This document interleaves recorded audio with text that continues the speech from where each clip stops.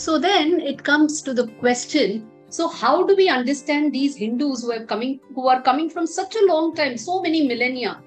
So who are these Hindus? What did they do? Because there are two things.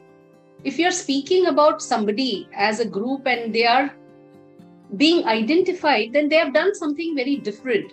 There's something different about them. So what is that different about them? What did they do differently?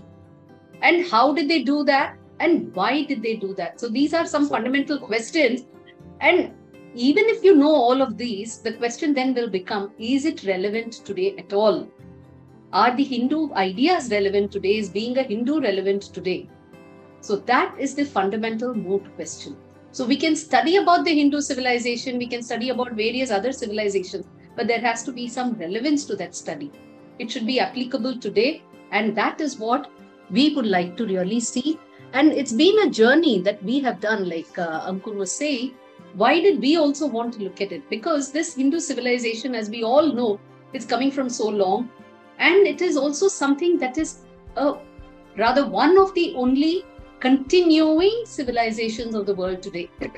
So it has seen success and it is still continuing. And if you look at it, the land of India, from where the Hindus, where the civilization has been rooted, if you see this land, India, and the name India has become the root for so many other different lands. Like if you see West Indies, East Indies, Indonesia, the word indigo for the blue dye, all of these are rooted in the word India as well. Even in the Americas, the Native Americans were called Red Indians. So look at that. So the idea of India has been all over the world. Actually, when Christopher Columbus went westwards looking for, not for America or the West Indies up to which he went, the Caribbean islands up to which he went, he actually thought he reached India. Because that's when they knew the world was round, and he said, instead of going east, let me go west, I'll come to India. That's where he hit upon the Caribbean islands, and actually Christopher Columbus thought he reached India. That's what. So the search for India has been there for a long time, and that means we must have done something good. Many of you who are familiar with the film Sound of Music will remember there is a song which says, I must have done something good.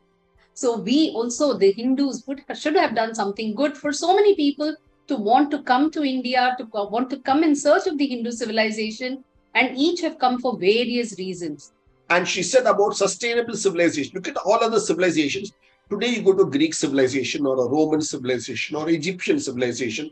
All of them, you can see them only in museums. They are no more the people. Whereas, while Indian museums are not that good, because you see the civilization among the people.